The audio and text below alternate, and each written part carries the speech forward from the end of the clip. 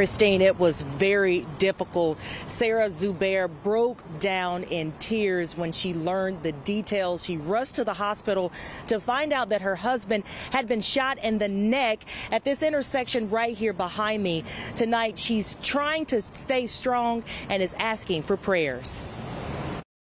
Ask me if I'm okay, and I'm in shock. Sarah Zubair, full of emotions after learning her husband, Zubair Nawaz, was shot early this morning.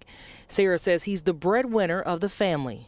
My husband even got us a dog last night just to say that, you know, you take the baby for a walk, it'll grow up with you, it'll be safer. You don't know how this world is, and it's just sickening. Zubair was shot at least 4 times while driving to work at the intersection of West Road and Queenston Boulevard in Northwest Harris County.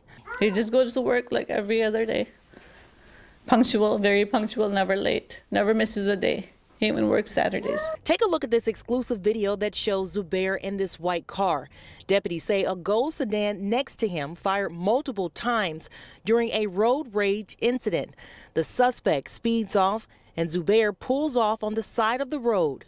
It's so much easier to just get a gun and shoot somebody instead of slowing down. Okay, you know, you can save so many lives. Just put it away, you know, just take a deep breath. It's okay if somebody's speeding or they cut you off. Zubair is recovering at the hospital. Sarah wants the person who shot him off the street. She's trying to stay strong for their miracle daughter. And she's going to be 2 in September. I just want him to be okay so he can see her grow up.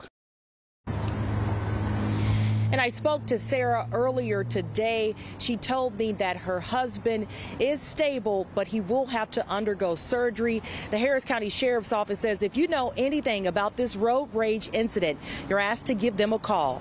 Reporting live in Northwest Harris County, I'm Rochelle Turner, KPRC 2 News.